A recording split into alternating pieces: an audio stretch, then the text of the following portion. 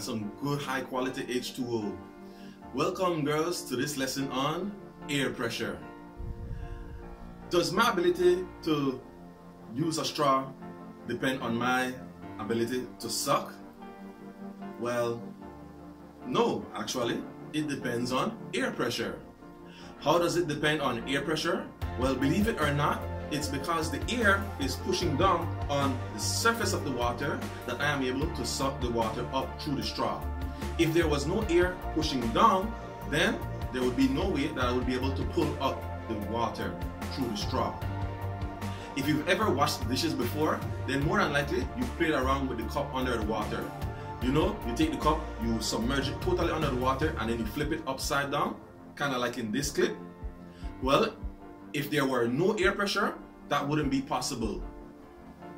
So exactly how much air pressure is there surrounding us? Well, the first person to measure that was Evangelista Torricelli.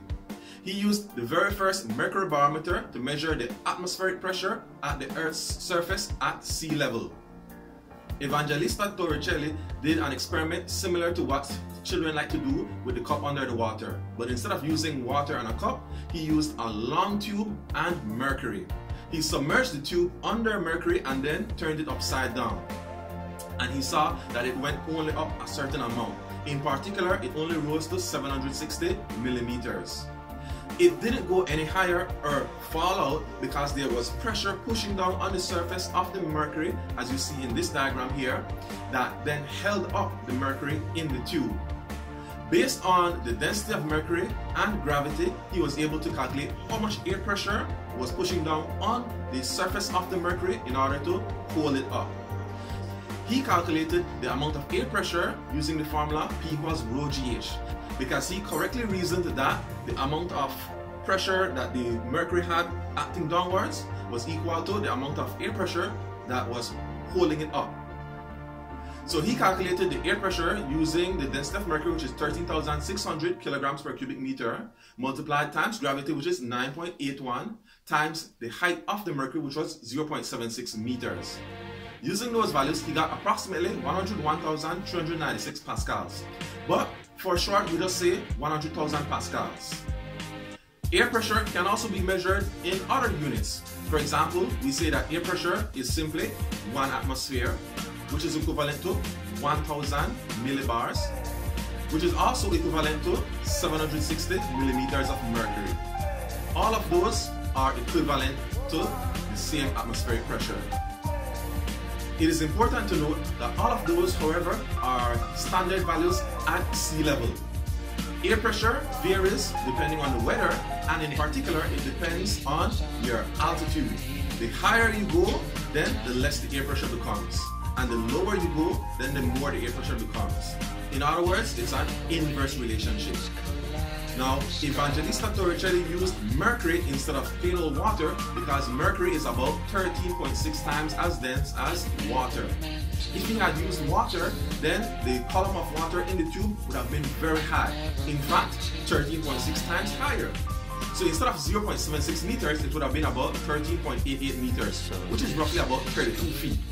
This means that you can take a straw that is about 32 feet tall and suck water from the bottom all the way up to the top. To demonstrate how water can be sucked up that high, let's take a look at this clip where we see a past SCA student sucking water up to the second floor of the science building.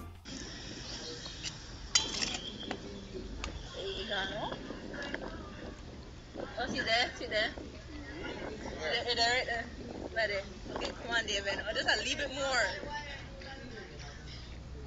No, you go down. Come on, David. Come on.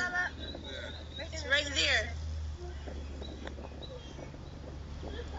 Oh, I see. No, yes. You see it good on the video? Yes, sir. Very good job, David. Yeah.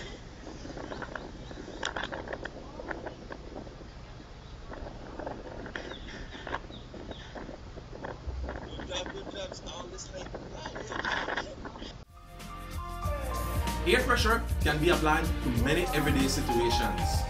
One such situation is how you can use it to separate egg yolks from egg whites. Let's take a look at this clip to show exactly what I mean. Let me show you how to separate the egg yolk from the whites using some science. Now, you're using a water bottle. If you squeeze some of the air out of the water bottle and seal this end over the yolk like this, you reduce the air pressure and you allow the outside air to push it up into the bottle like that. Look at that. There's number one. Here's number two. Look at that. So now you can do whatever you want with the egg whites. Now we come to a YouTube manometer. Not that type of YouTube, but this type of YouTube. So a YouTube manometer is another device that can be used to measure air pressure. It is similar to a barometer. The only difference is its shape. It can be used to measure air pressure by finding the difference between atmospheric pressure and the pressure of a particular gas that you want to find the pressure of. If we look at this picture, we see that if the two levels of mercury in the YouTube barometer are the same, then that means that the air pressure is equal to the gas pressure that you are trying to measure. On the other hand, if the air pressure is lower on the side open to the atmosphere, then that means that the gas pressure is less than the air pressure, because it is able to push down on that side that is open to the atmosphere more than the gas pressure is able to push on the mercury. And the opposite is true if the mercury rises up higher on the side that is open to the atmosphere, because then the gas pressure is able to exert a force greater on that side, therefore pushing it further up on the side that is open to the atmosphere. Let's move over to Mr. Physics now, where he'll explain some examples using the YouTube manometer. Hey, thank you Mr. Physics for including me in this video once again. I noticed you skipped me on the last one, but that's okay. Alright, so let's say we have a gas container which is fitted with an open-end manometer. The level of the manometer is 30 millimeters higher on the open side. Using a laboratory barometer, you find that the atmospheric pressure is 750 millimeters of mercury. What is the pressure in atmospheres of the gas in the container, and what is the pressure in kilopascals? So recall that atmospheric pressure varies from day to day. So on this particular day, it's not 760 millimeters of mercury. It's 750 millimeters of mercury. It's lower than normal. Here, the pressure of the gas will be equal to the pressure of the atmosphere plus the pressure of the liquid that is represented by the difference in height. How do we know that the pressure of the gas is greater than the pressure of the atmosphere? Well, that's because it is able to push down and push up on the other side that is open to the atmosphere. It exerts a greater force, in other words.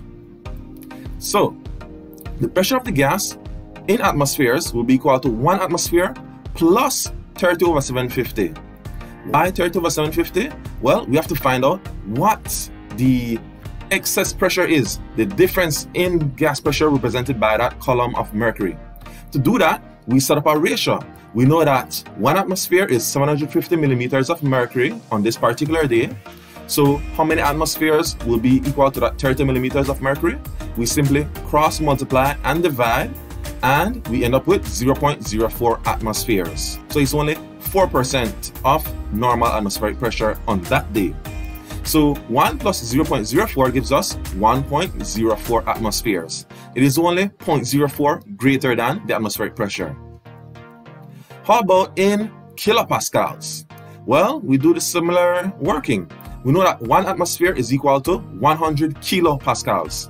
Remember that atmospheric pressure is 100,000 pascals, but kilo means 1,000. So if we divide that by 1,000, we get 100 kilopascals.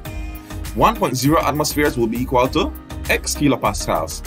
So we cross multiply and divide, and we get that it is 104 kilopascals.